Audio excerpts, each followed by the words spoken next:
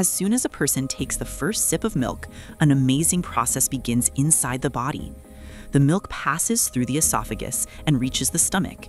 Here, powerful digestive enzymes become active and start breaking the milk into small, absorbable nutrient particles. From the stomach, these nutrient particles enter the small intestine. At the micro level, tiny projections, villi, absorb these nutrients and send them into the bloodstream. Calcium strengthens the bones, proteins begin repairing the body's tissues, and vitamins spread energy throughout the body. In the brain, neurons light up and send strong signals.